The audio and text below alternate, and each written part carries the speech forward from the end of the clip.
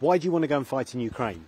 Well, you know, people got the wrong idea. It's not I want to go and fight, it's just because of my family. Obviously, you know, that is my priority. Fighting isn't my priority, but it's going to be one of those inevitable things that I've got to do.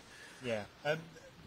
So, just to explain to our viewers, you've got your daughter who's in Nikolaev, and you've got your wife and stepson who are in Mariupol. No, Zaporozhye. In Zaporozhye. Not far from Mariupol. Not far from Mariupol, yeah, which is really close to Donetsk.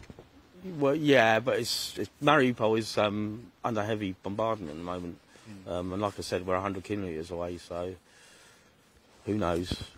Luckily, my partner, she says that everything's fine at the moment, and it's calm. Whether she's lying to me or not, I don't know, but I've heard the sirens go a few times.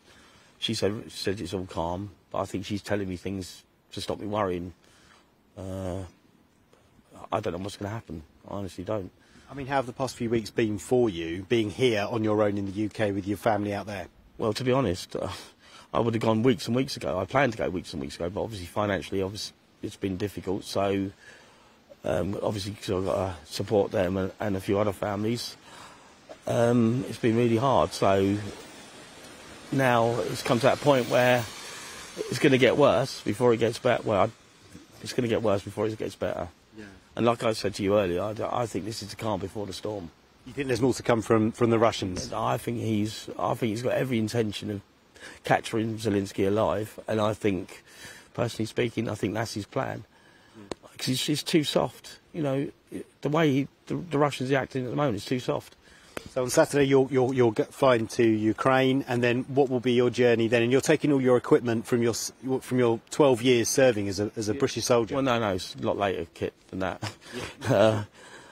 I've got equipment out there, but obviously I can't get to it. Obviously because it's in the east, so it's no good to me. So I'm taking my own kit out with me that I've got. So. And it's extraordinary that you're willing to fight for Ukraine. I know your family are Ukrainian, but you're willing to go out there and fight for them. Yeah, but I'm Ukrainian by proxy, you know, it's my home as well. So I can't face Ukrainians if I haven't bothered to try and do anything, you know. And, you know, later on, you know, I'm going to need their help. They're going to need my help. Do you see what I'm saying? It's going to be like that. Yeah. But your mum's here. How does here in the UK? How does she feel about you going out to fight for Ukraine? Don't know.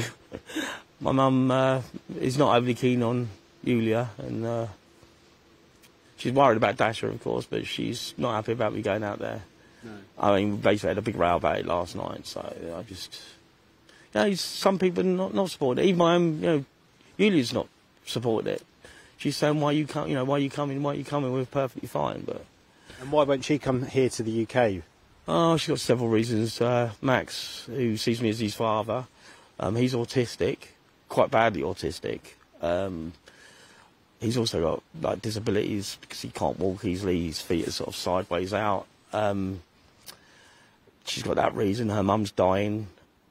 Her mum's up from the Donetsk region, and she's dying. So they've not given her long to live. I mean, last I heard, this was a week ago, it was 2 months. So I can understand where she's coming from. But, and you have experience of fighting in Ukraine. You were there a few years ago. Yeah, just tell us a bit about that, what you can tell us.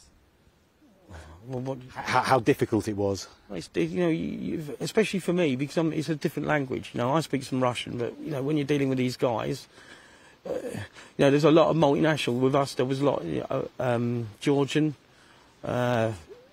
even Swedes, you know, so